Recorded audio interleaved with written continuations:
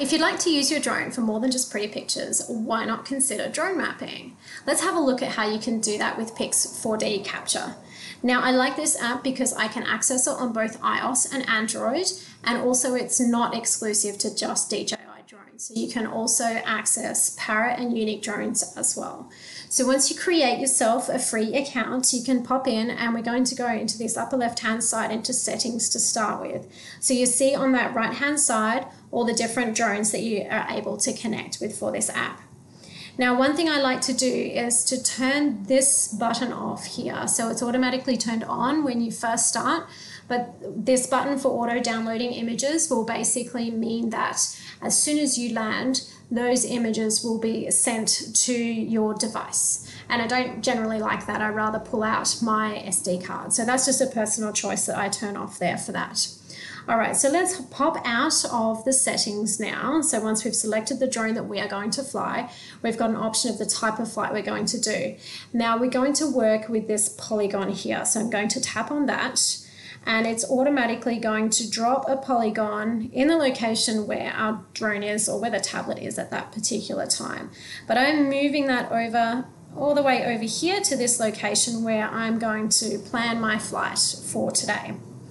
So once I tap in the middle of my screen where the little icon is suggesting that I do that, it automatically drops this little flight plan. So you can see the up and back lawnmower type pattern where it's going to capture this data, which is great.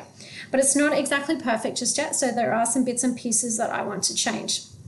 And the first thing that I'm going to do is to change the altitude that I fly at. So over here on the left-hand side, we've got a little scrolly bar, and I'm going to increase that to 80 meters altitude. And as I do that, you'll actually see that my flight plan changes in terms of those white lines. So you can see that now I don't have so many flight lines. The next thing that I'm going to do is to change some of the overlap and side lap. So I'm going to go into the settings up here, and you'll see that I can keep the camera angle here at 90 degrees, which is nadir, which is exactly what we want to do for mapping.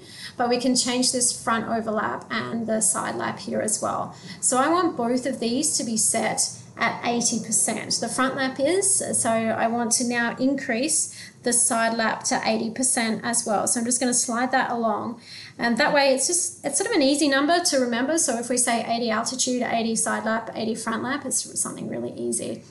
Now I can also tap on over into the advanced settings here, and let's have a look at what that does.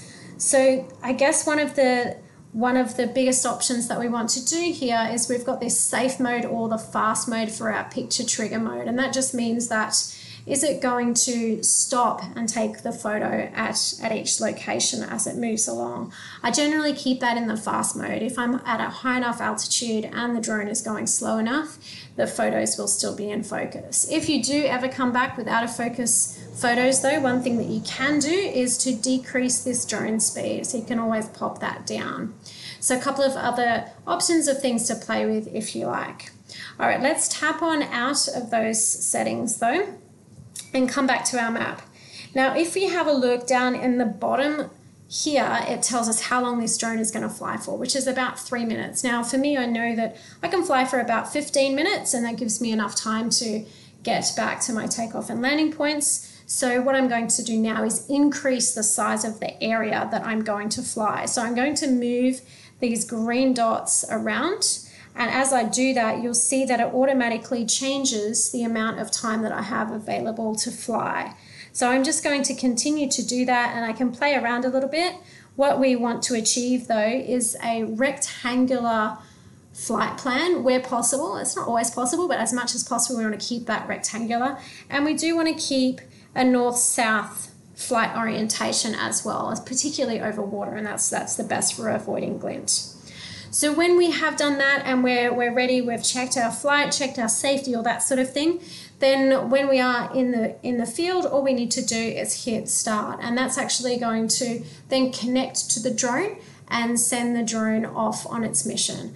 I generally like to fly manually on my takeoff and landing, and then once the drone's up in the air, then I'll send it off on its way. I recommend just keeping a small flight plan the first time you fly as you get used to what it's doing in automated flight.